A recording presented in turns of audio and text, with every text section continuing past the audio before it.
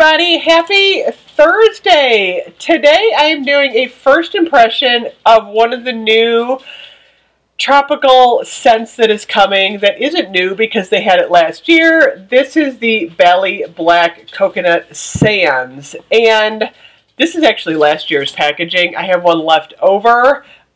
This is one of my favorite scents from that tropical collection last year. The scents last year were coconut milk, tonka bean, jasmine, sea salt, musk, and black sand. This year they shortened the notes down to coconut milk, sea salt, musk, and black sand. And this one, it's funny because this one's gotten really yellow on me. But it still smells fine in the cream. I really like this one. It's a very deep, musky coconut, but not in a bad way. I don't smell any floral or fruit in this one at all. To me, it smells like if you cracked open a coconut and smelled the inside. And maybe, it's funny, it's a little bit different this year. It smells a little bit fresher this year, and that's maybe because this one is just going a little bit bad. It does smell a little fresher this year, though.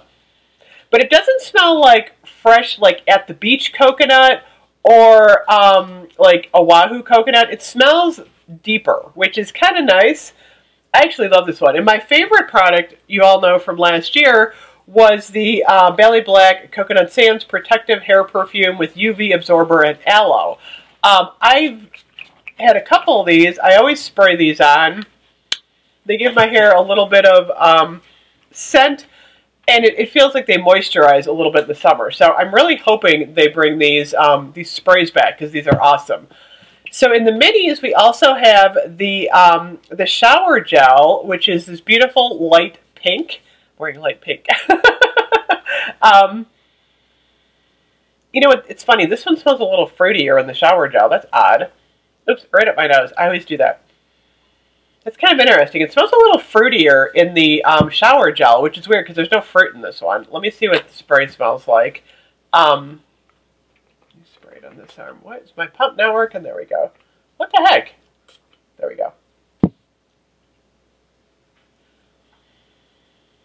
Oh, it smells good in the spray, you guys.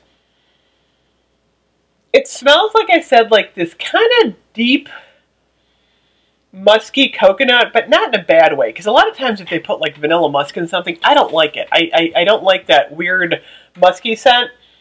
But this one smells really good. I think it is fresher than last year's. I would, if I had to say, I think this one is going bad. But you know me, I'm kind of shifting to the lotions this year. I really like the strawberry pound cake, margarita cupcake, confetti cake pop in the lotion. The creams seem to dissipate a lot faster. So I'll probably pick up the lotions in this, you guys, and do a more extensive review when this entire, I'm going to do a whole haul of this entire collection comes out.